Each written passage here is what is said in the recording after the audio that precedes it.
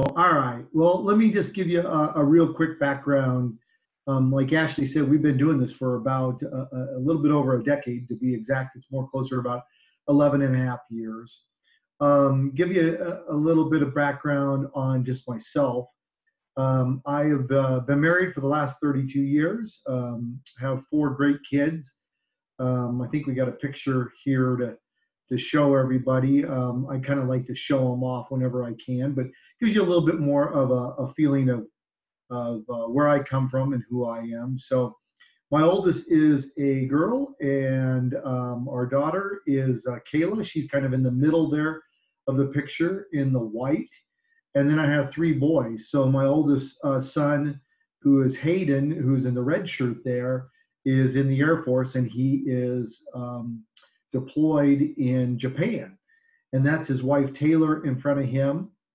That's his middle brother Tate to the, I guess, the left of him if you're looking at it. And Dexter's there in the middle. My wife is next to Dexter. I'm there to the far right, and then to the far right is Will, who is my daughter's son. So we were really fortunate last year to go to Japan and be able to visit Hayden and Taylor and check out the Air Force Base there. And then we drove all over the place. We did about 1,500 miles in Japan.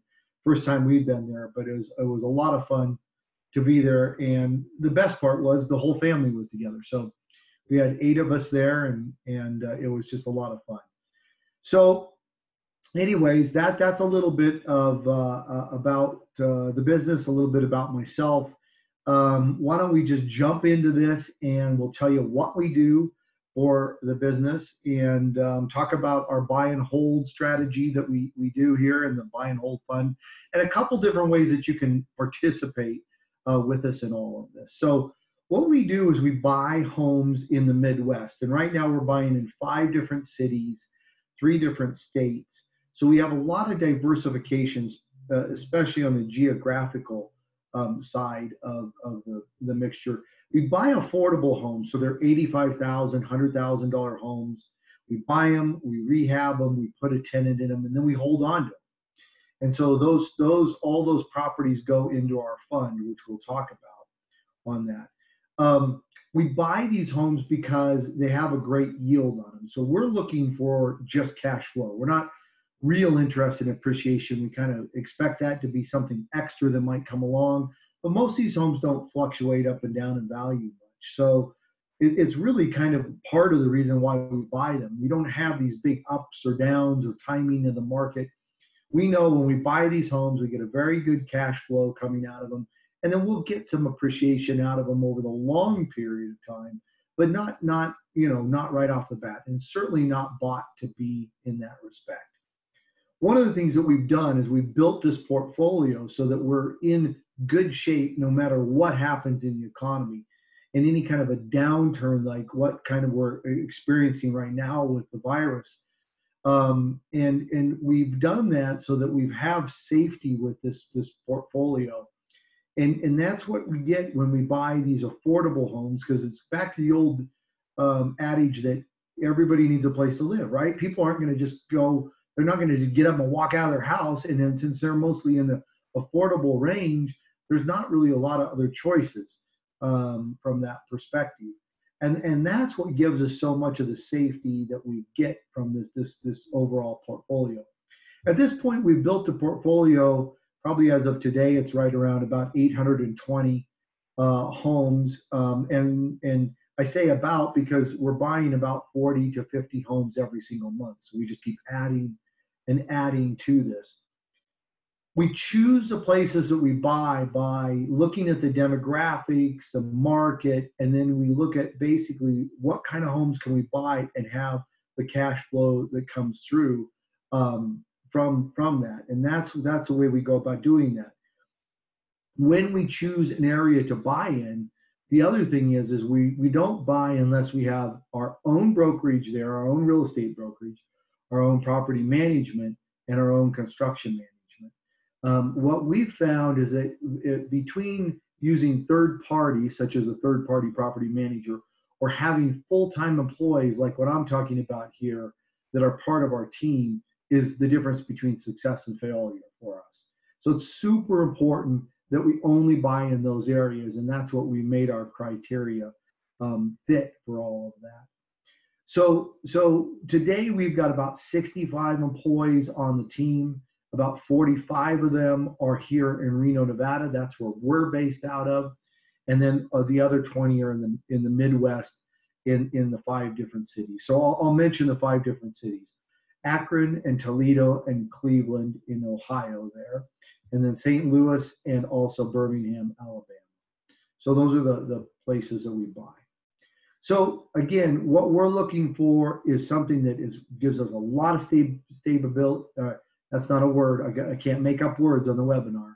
A lot of that they are stable, and that we've got that kind of what we call a safety net by building all of this and putting it together. All right, so that gives you an idea of what we own and what we're building with all of this. Let's talk about a few ways that you can participate. So one of the easiest ways to do that is through our fund. So you can come into the fund and you put your money in, and your investment has a pro rata amount of whatever it is in the fund. As of today, right now, there's about $25 million worth of assets that are in the fund. So whatever you invested would give you your pro rata amount about that. From that, you would make about 8.5% in the fund, and then you also get the depreciation at the end of the year. And that depreciation is worth another about 1.5% because you get to defer your taxes from getting that depreciation. So you're going to make somewhere 9.5%, 10% if you're in the fund as of today. That's easy. You can write a check. You can wire money in. We give you the offering memorandum, put a subscription agreement together. And then mainly your only thing there is to tell us, do you want to reinvest your money or do you want to take it out as income? So that's a real easy way to do that.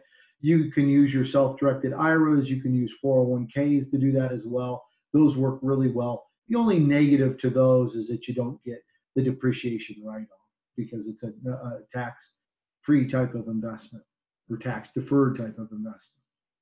All right, so your other way to do it is to come in what we call a secured portfolio. And the way that works is you'd actually come in and buy a property or properties out of the fund. Now, the only reason you'd probably want to do this is because if you were to turn around and take those properties and finance them, we can double the return for you. So you're talking about getting into the returns of 12 to 16% on doing this. So let me tell you how that works. You come in, say you buy a property, we get you to preferred lender. You get mortgages put onto those properties, however many. Let's just call it 5 for this example. So you buy 5. We get the mortgages put on them. And then what we do is we lease those properties back from you when we get that all done. And then we pay you a set monthly income. And that doesn't change from the fact of whether your house is vacant or we have to fix a hot water heater. All those types of things come back onto our performance, our responsibility of taking care of those properties. So it makes it so that you don't have any kind of landlord hassles or surprises of any sort at all. You only have one expense, and that's the owner's insurance. And that is the only expense that comes out of your pocket. Now, we look at it this way. If we were to sell you 5 homes, you got financing put on them, and then we lease them back, they go back into the portfolio of 820 homes. And then we pay you that set monthly income based off of how all 820 homes are performing out there, not your 5. And again, that's why if one of your 5 goes vacant for the month, you still get paid because it's just one of 820 homes that are out there. So it's a really good way to go, especially with today's financing. You can get a 30-year loan with Fannie Mae, 4% interest. It doesn't get really any better than that. And we're encouraging people to do that if you're a type of person that is okay with getting some financing and having debt. It's a very, very safe way to go because of the way that we've structured that. And then the last way that you can participate is to do a 1031 exchange. And this is when you sell an investment piece of property. It can be anything, land, commercial building, a rental home, anything at all, as long as it's investment property. You put it through a 1031 exchange, which then you don't have to pay any of the income taxes that would be due for that. And we do the same thing. What we would do is we'd sell you X amount of homes out of the fund. We lease them back from you, pay you a set monthly income, and we take over all the responsibilities of making that happen. Now, there's a few other rules that kind of go along with the 1031s. And so if that's something that you're interested in doing, we can go through all of that with you. If you go about financing with the 1031, there's a few more things that we have to do as well. But for tonight, the main thing here is just kind of go over how everything works in kind of the high level. And then we're happy to, of course, get together with you and answer any questions. And we'll answer questions here tonight as well, if you have some, and we'll take it from there. So that probably does a pretty good job of giving everybody an overview. Why don't we go ahead, Ashley, and open it up for a couple questions and take it from there, okay? Sure. That was a good segue. So if anyone would like to ask questions, feel free to use the Q&A tool that's at the bottom of your screen. Those just go to us. They're not shared publicly, and we'll answer them out loud, so you can just hang out and relax. And it looks like we have a question here. Why would someone invest in the fund over the custom portfolio, or vice versa? All right. So really, if you're going to be using, like, let's say your IRA to do it, you want to go into the fund. That's the best way to do it.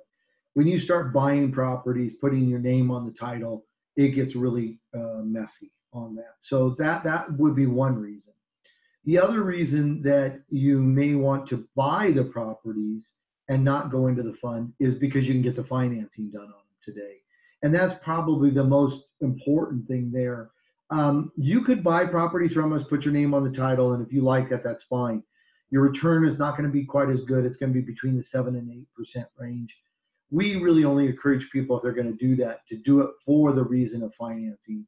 And so then the reason becomes, if you're going to do it with that, you can get the financing and double that return as compared to what you're going to get inside the fund. And that those are probably your two kind of differentiating deals on what we're talking about there.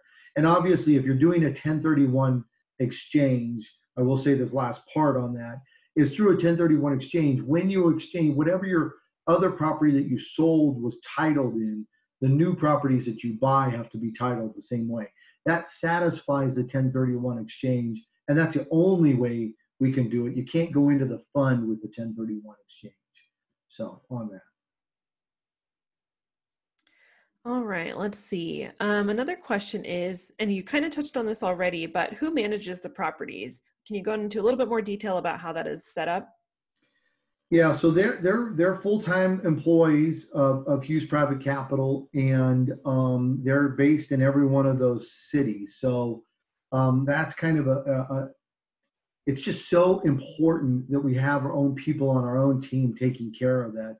Because if you just don't, you just end up dealing with so many problems that are out there. Before, when we had up to about 300 homes, we hadn't hit our economies of scale to where we could actually hire our own people. And I just got to tell you, it was miserable. It was absolutely miserable having third-party property managers out there. And I'm not trying to throw those guys under the bus, but it's just really, really difficult to find the good people to do that, what you really need done. And it has been night and day from that perspective. So that's, like I said, it's one of our criteria that we set. We will not buy homes in any one area unless we have all three of those together: a real estate brokerage setup, property management, and construction management, that are all part of our team and work for us full time. All right, let's see. What is the minimum investment? So if you're in the fund, it's $25,000 to get in. If you're buying a home, you got to have enough to buy the home. If you're financing it, we find that about as a down payment for every dollar you put down, you can buy $3 worth of home. So if you put $100,000 down, we're going to be able to get you $300,000 worth of homes on that. So minimum might be, call it $35,000 or so to buy maybe $100,000 home, because that's going to put you right there in that minimum. Well, it looks like that's all the questions we have for tonight, but do you have any final thoughts or points you'd like to share? I think we've covered most all of it tonight. Like I said, we know that it's not always easy when we're on these type of webinars. They're just really set up to give you that quick overview. So get in touch with us. We'd be happy to make a phone call, do a Zoom call. We'd love to meet with you in person. If you're here in Reno, that would be terrific. We had our second meeting today with an investor face to face since this whole thing started, and it has been really nice to get back to a little bit of that. So yeah, that's pretty much it, Ashley. I know you're going to put up our contact information, all that stuff, and take them through that. So anyways, thank you for coming tonight, and hopefully you made that short and painless for you, and we hope to talk to you in the future. Oops. Sorry about that. Click the wrong button. Like Greg mentioned, we're going to put up a screen here in just a moment that has our team's contact information. A lot of these questions are better answered in one-on-one conversations. Also, if you'd like to submit your information to us, like your preferred contact information, like your phone number or email address, you can use the Q&A tool down at the bottom to do that. Again, that just comes to us and we collect that information. But that's all we have for you tonight. And my colleague is going to put up our contact information in just in a second. Thanks for joining us and have a great rest of your day.